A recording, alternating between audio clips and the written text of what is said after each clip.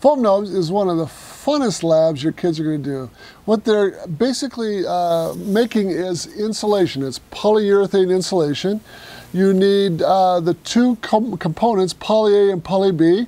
It's an acid and a base, so when you put them together, they go to town and they have a big fight like they always do.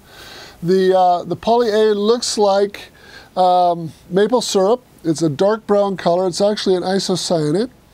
And the poly B is a tertiary amine, and it is a honey color. Now the trick to this experiment is to mix the chemicals thoroughly and just enough. And so we've done extensive research here.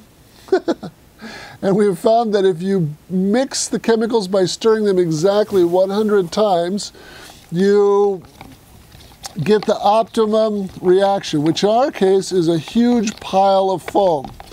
Now what's going to happen is the two chemicals are mixed. Like I said, you have an acid and a base in there. They are doing two things. One, they're producing or releasing heat. This is definitely an exothermic reaction. And there's also gas released. So as the gas is released, it gets trapped in the foam and produces the insulating effect that we look for in our construction industry.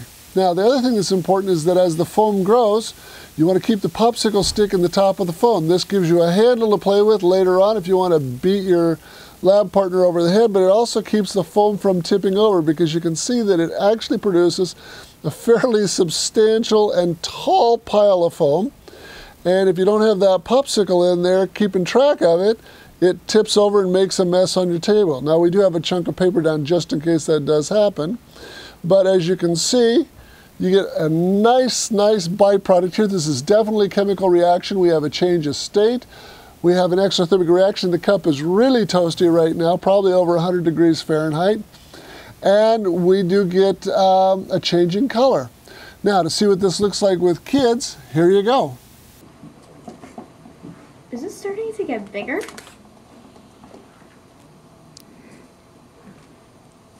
It's growing!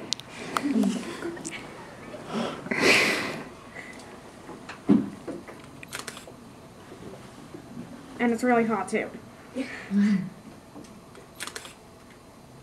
gonna explode. It's gonna fall, it's gonna fall.